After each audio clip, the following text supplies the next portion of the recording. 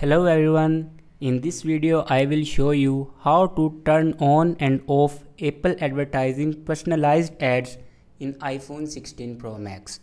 So before watching this video, don't forget to subscribe the channel and press the bell button. So first of all, go to settings and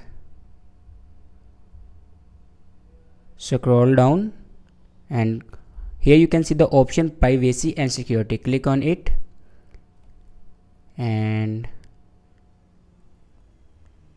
scroll down.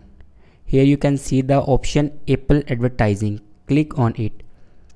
If you want to turn on personalized ad, then turn it on. If you want to turn off Apple advertising personalized ad, then it turn off. This way to turn on or off Apple advertising personalized ad in iPhone 16 Pro Max.